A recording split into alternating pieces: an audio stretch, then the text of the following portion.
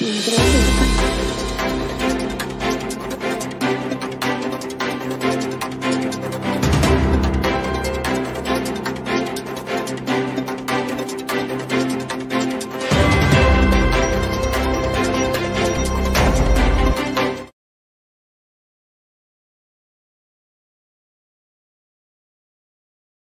bring to you another yet interesting, impactful session. We are here celebrating the Women's Week, the Women's Day special week. And for today, we have topic Women Health and Education webinar. So get going with it. Let me tell you that we are live on C8 TV. Okay, so the Life Foundation and C8 TV is founded by Professor Dr. V.G. Caroline. So may I now hand over to Dr. Caroline for her welcome note, please.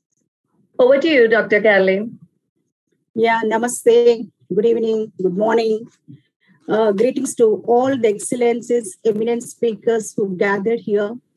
It's an amazing time for us to address every issue of women. And our motto is to empower women. Our topic is today, health and education, especially of women. As we are celebrating, the Life Foundation is celebrating the Women's Week. I'm Dr. Caroline, Chairman of the Life Foundation. I invite you warmly. Thank you very much for giving this opportunity to invite you. As women, health and education, I feel it is correlated. If girl and women are well qualified or not even qualified, if they have a little secondary education, if they pass primary and move on to secondary education, there will be drastic changes in their life. Women who are little bit educated, I'm not speaking about well qualified women or girls, a little bit education, if they understand the world, what is good and what is bad, if they discriminate and take the steps to the positivity and make their life more bright. So that is, I feel, that is sufficient, at least for the girls who have secondary education. Because girls who are educated and little education also, the research has shown that the death rates of infants has reduced and they haven't fallen prey to sexual diseases. And also, they're able to protect themselves from the sexual abuse. And they can fight for their right. And they can postpone their marriage and have a better life. So in this way, the mortality rate of the girl children has been decreased if they have little education, even secondary education. The girls and women who have achieved their targets and the goals with higher qualifications, they are living in a more better way. So today we are going to address the problems of women and girl children. But as we are concentrating much on the empowerment of girl and women based on their education, how education is supporting girl and women to have a better life. I invite all the eminent speakers to address the issues and also empower girl and women to support through this platform. Thank you very much.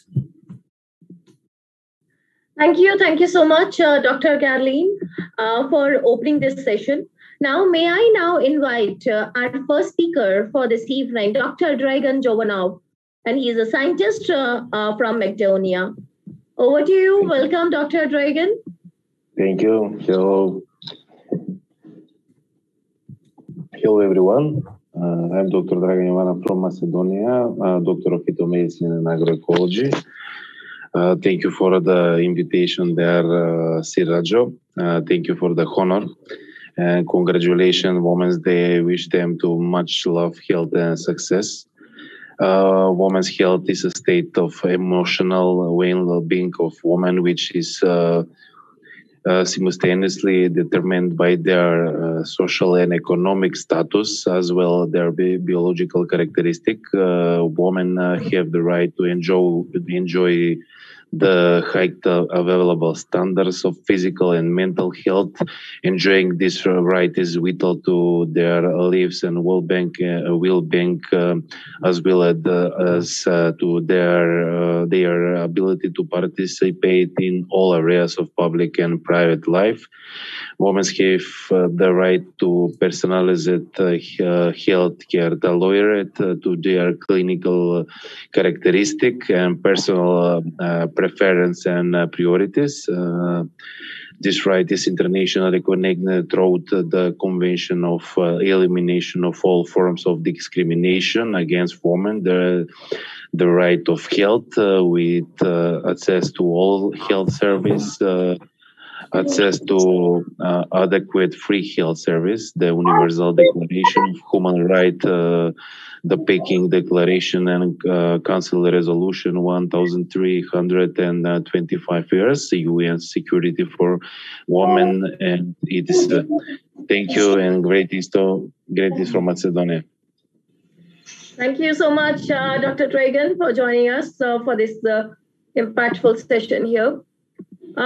May I now invite our next speaker, Dr. Vasavi Acharya, a Dubrainer, social activist, mentor, and an author. Welcome, Dr. Acharya. It's the first time that I'm sharing the screen with you. And over to you, please. Thank you, Deepa. Thank you for the introduction. And I thank Dr. Rajarao for having me here today. And I also congratulate Dr. Carolyn for this wonderful platform, feeling honored to be a part of this. So today I will be talking about women in education, and I'm looking at it from a different angle in the sense that what is the leadership role of women in the education sector? Because I have been working in the early childhood sector since last 22 years, and I've met a lot of women who have been associated with this. So to start off, I would, quote Nelson Mandela, who says, education is the most powerful weapon that can change the world. Yes, education is indeed the most powerful weapon that can change the world. And when we look at it closely, we see that this weapon is primarily in the hands of women, be it the mother, the grandmother, or the teacher. We all know that teaching force is largely composed of women, both nationally and internationally. But at the same time, we can see that there is a concerning unrepresentation of women in its leadership position. So if we look at the preschool sector, where I have been associated since past 22 years, we see that most of the early years educators are women. They are, in fact, the bandwagon of the preschool education scenario. Yet, if we try to figure out women who own a chain of preschools, we see that the number is few. This aspect of entrepreneurship is mainly male-dominated. That is what I have experienced. Women are more pro in education delivery, say research and development, but many times they tend to take a backseat when it comes to edupreneurship or education leadership. Coming from the primary, pre-primary to the middle and the high school sector, it is seen that imbalance persists across the board, from salary and benefits to recruitment and promotion.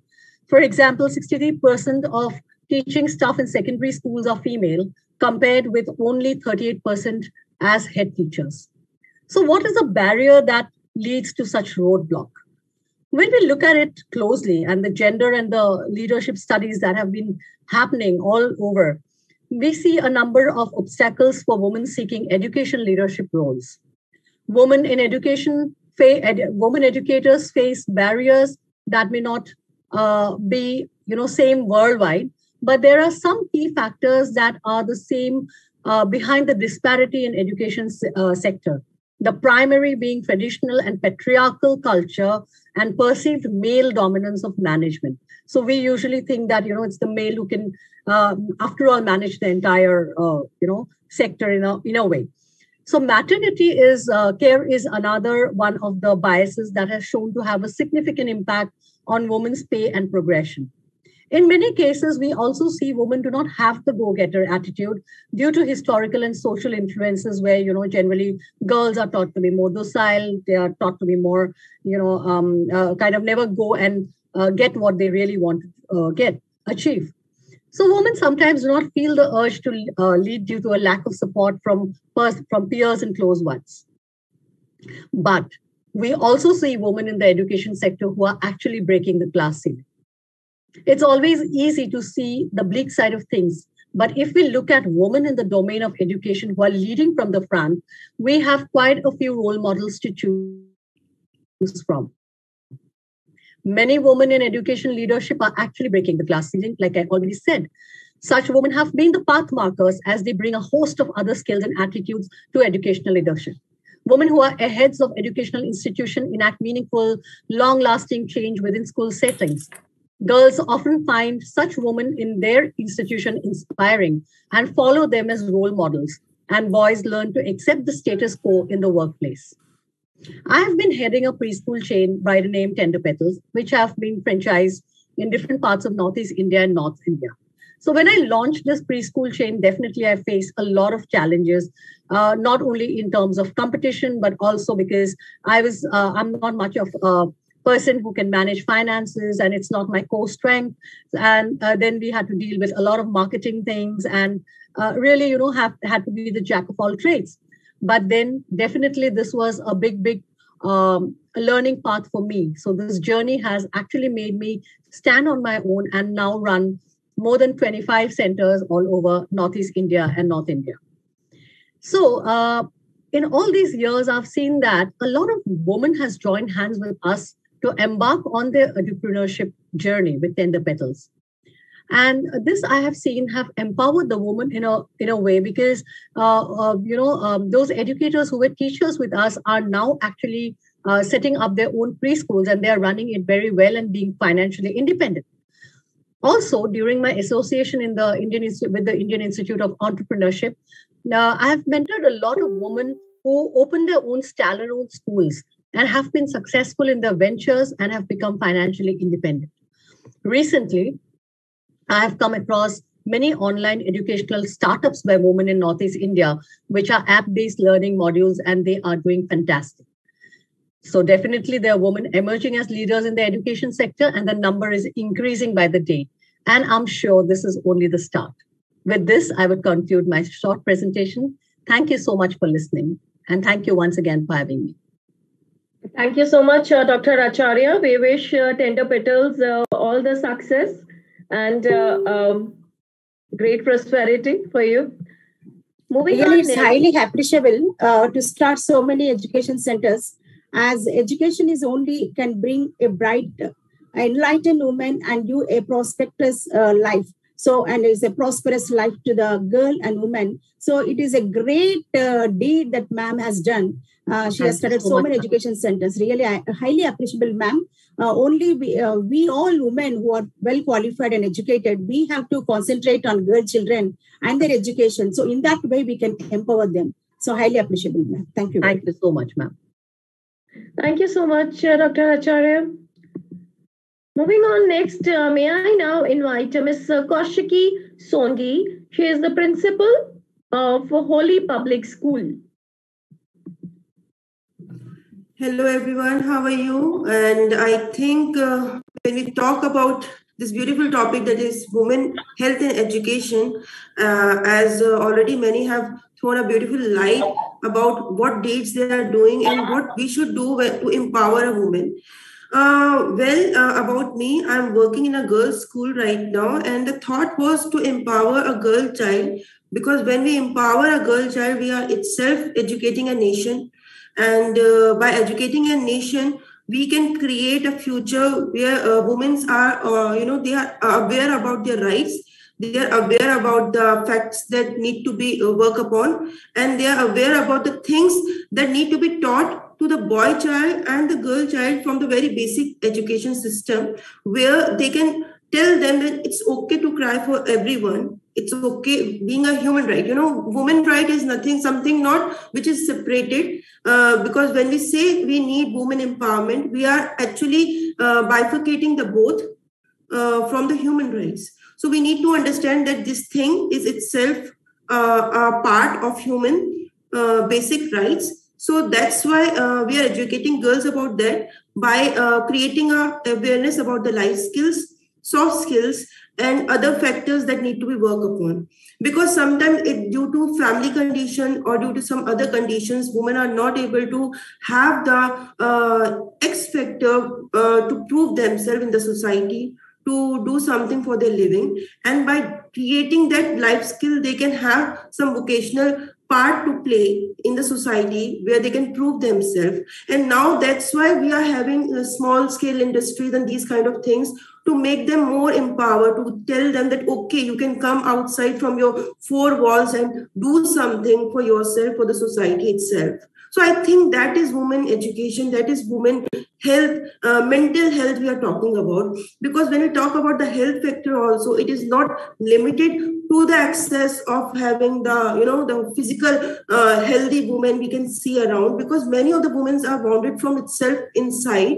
And there we need to play a role. As a woman, as a man itself, and understand that women need to have many other support systems, which we call by trying, by providing them the access of doing something in the nature of proving themselves. Because the factor of proving themselves as a human is itself a big thing.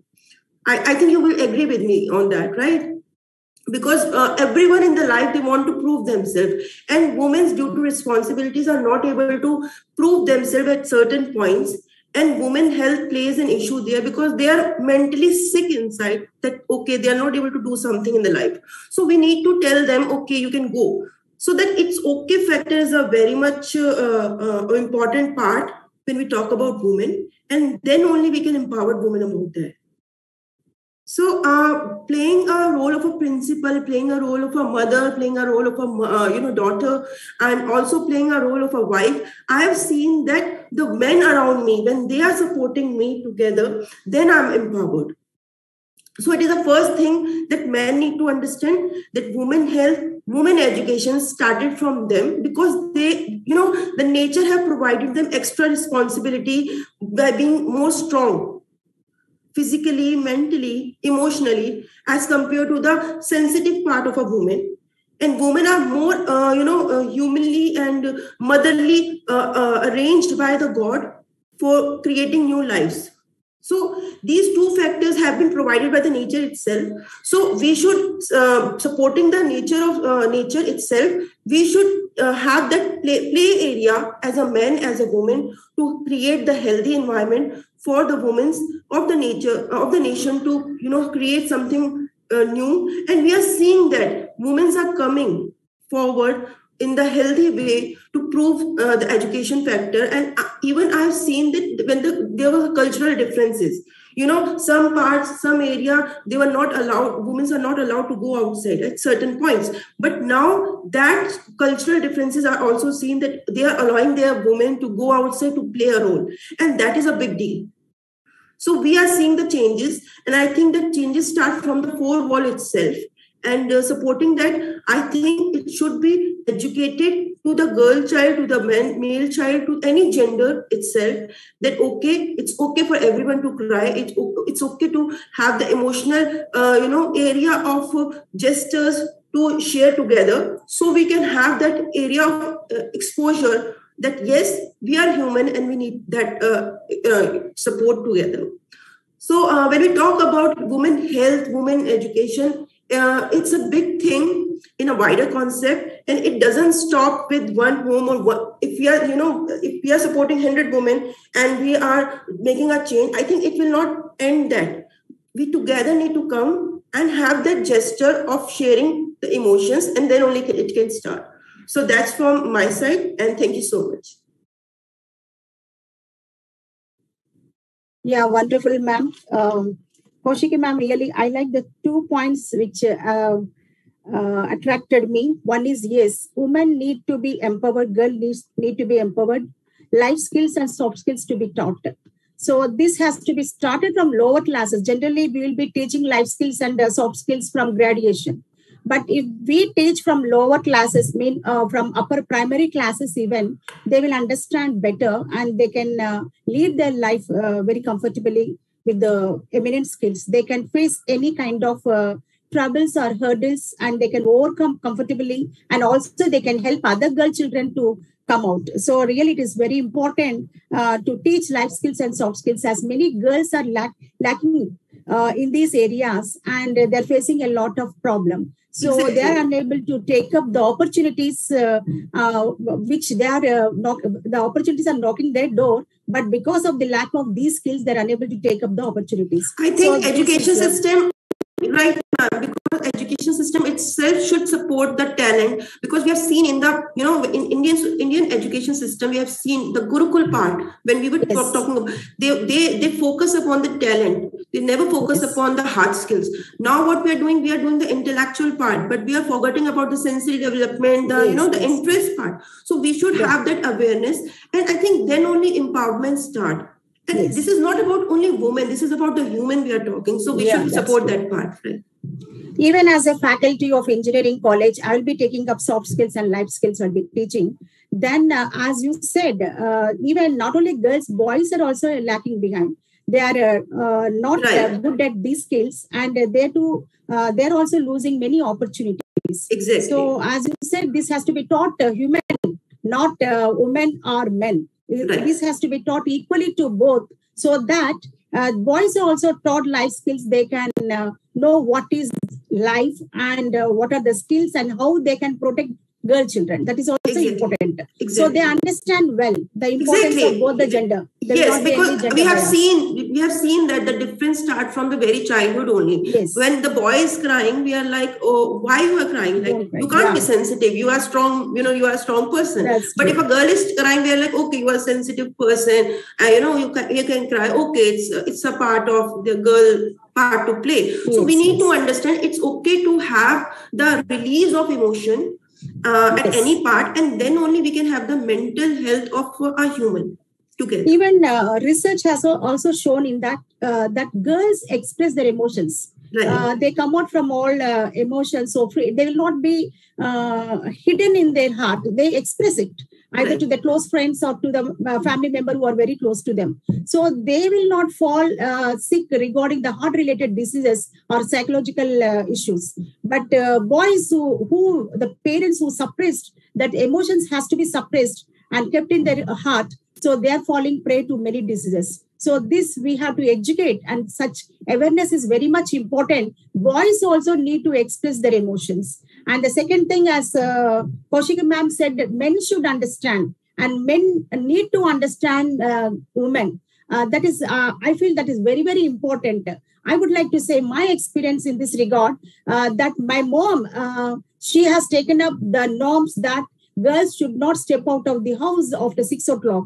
So she kept me till graduation in that condition. But my dad, he taught me to break the glass ceiling and come out from all these kind of hindrances or social stigma that are the norms of the family that you should not get taken to the heart. So he asked me to break this rule, and he asked me to come out breaking the glass ceiling. But unfortunately, I missed him at very young age. But he taught me only in third class. I missed him, but I have learned the life skills he taught me in that short duration of time in my childhood, that has taken to my heart. As I don't want to break my mom, I accepted her rules, her norms, and continued till graduation. And when I stepped into PG, when I was totally independent, straight in the hostel, I started implementing my life skills, soft skills, and showing up my abilities, capabilities, talents. And I became not as a normal girl. I used to participate in every activity, and I am known in university and other areas, well known at Carolyn. So that I feel what my dad taught in lower classes in my childhood days, I have implemented in my life. So if men understand the nature of the girl child and protect the child girl, and also inculcate the daring nature in their hearts, that come out.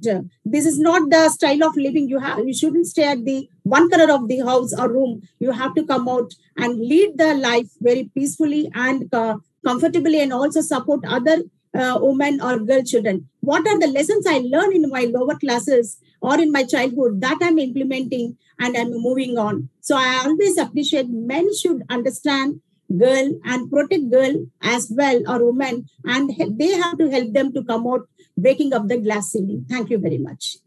Thank you so much, Caroline, ma'am, for wonderful insights. Can you adjust your camera, please, so that we can get a fuller version of you, please?